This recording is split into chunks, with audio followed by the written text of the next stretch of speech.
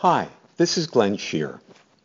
This painting captures the scene of the 1948 Brooklyn Dodgers locker room, where Charles Henry Goren experienced what he called a beautiful fall-away.